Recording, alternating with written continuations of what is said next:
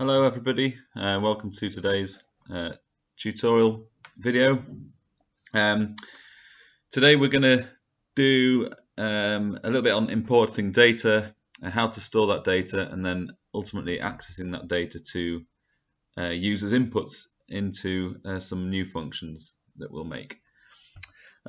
So just going to go first to the worksheet in the tutorials folder on Blackboard. Okay, so today our ultimate aim is to develop a trim calculator. So you'll find in the Blackboard folder, you'll find a few data sources there.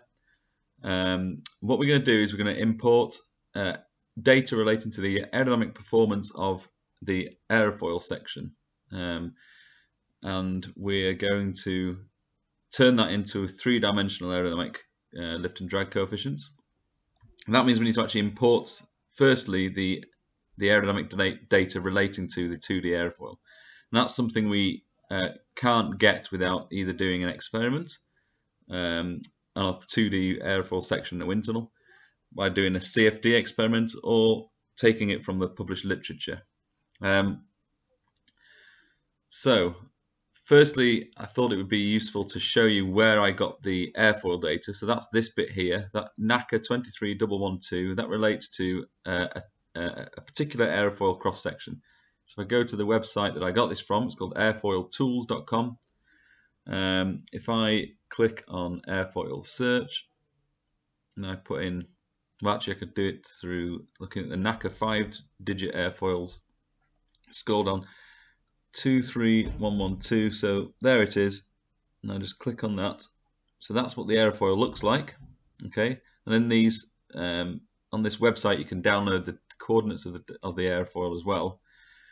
So if I go to airfoil details, okay, and it gives me a bunch of data relating to the performance of that airfoil at different flow Reynolds numbers.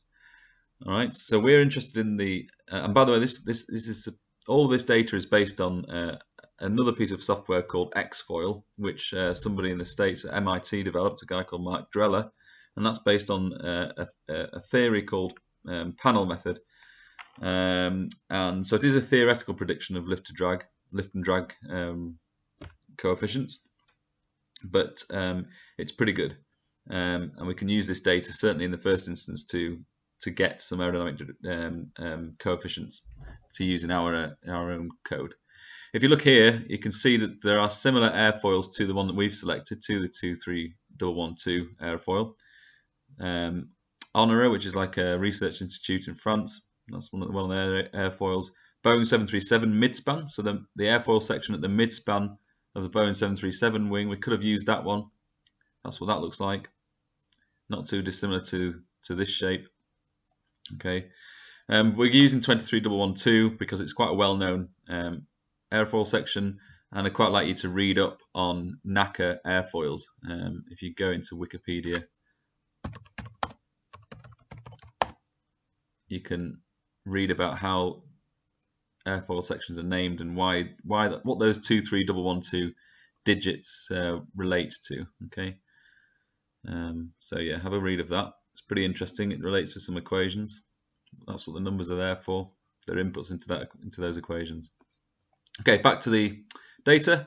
So our cruise Reynolds number is in the millions, so we're going to use the high Reynolds number airfoil. If we wanted to operate this wing at low Reynolds number, we'd pick one of the other data files.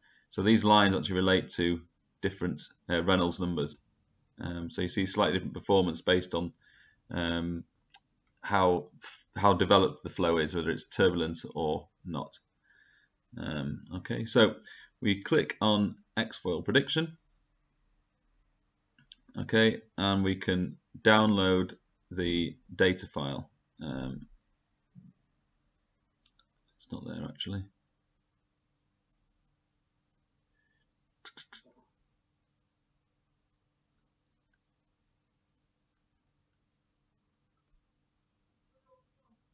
Here it is.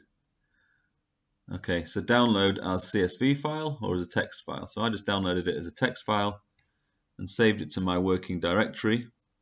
which I'm going to have as here. Okay, so mine's already there, so overwrite that. Okay, so now if I go to if I set my working directory now to being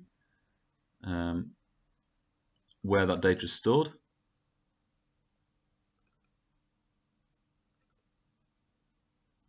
and notice that the data is there, text file there. Okay, if you click on it, we can use it in a moment.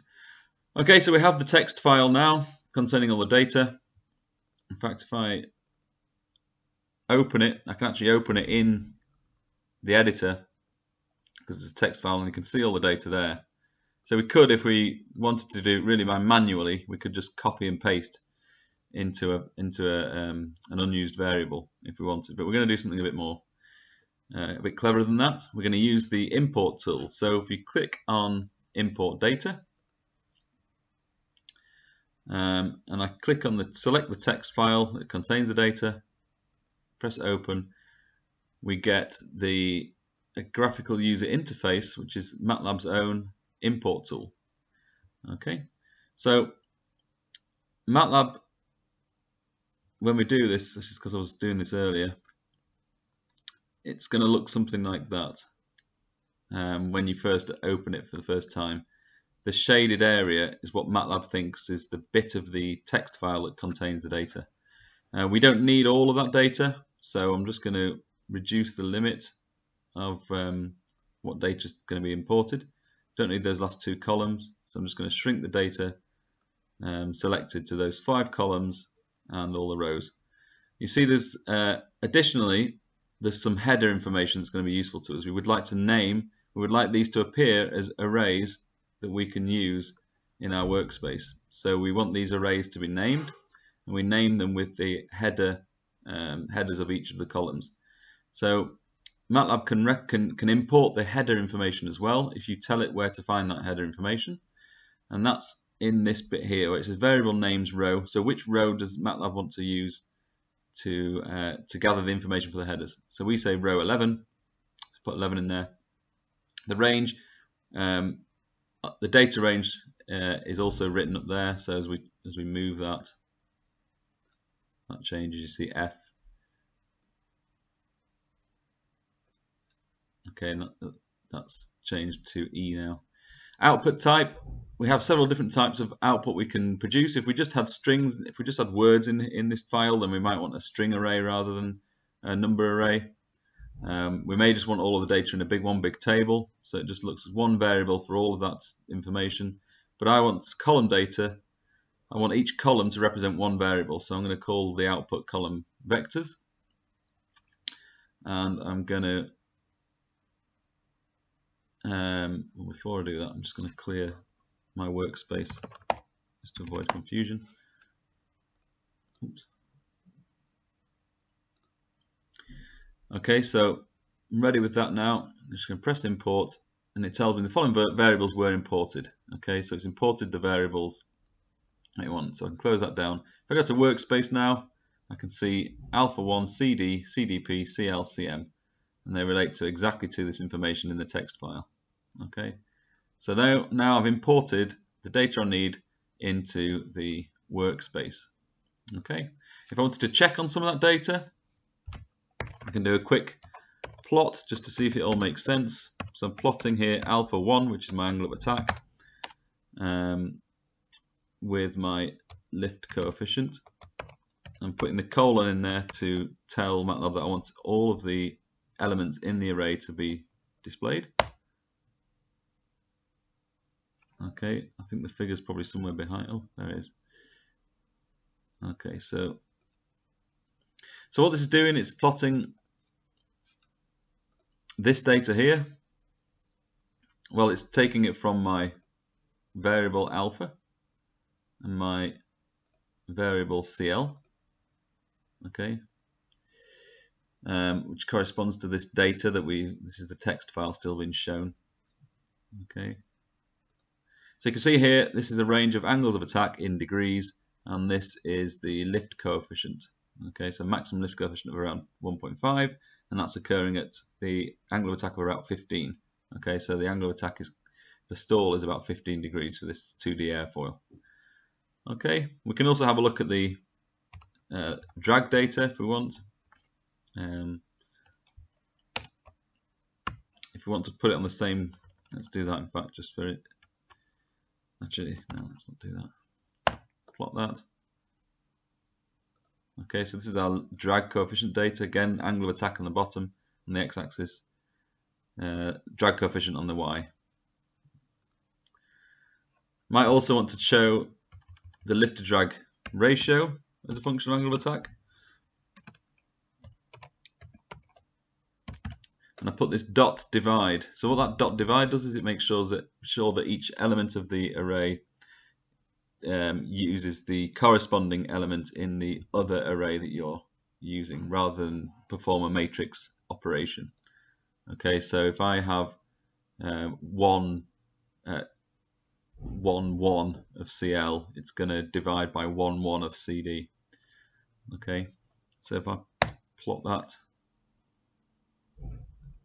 we see the lift to drag ratio variation with angle of attack. So this is talking about what I talked about in the, well, this is illustrating what I talked about in the lectures, which is that the lift to drag ratio, which is kind of like our aerodynamic efficiency, also varies as a function of angle of attack. And that's really important because we may wish to fly at this angle of attack. So that's when we know we're getting the most amount of lift for the least amount of drag, and that's maybe more better for our performance. It's going to result in less fuel burn. Okay, so that was a quick introduction to importing data, and that's pretty much it.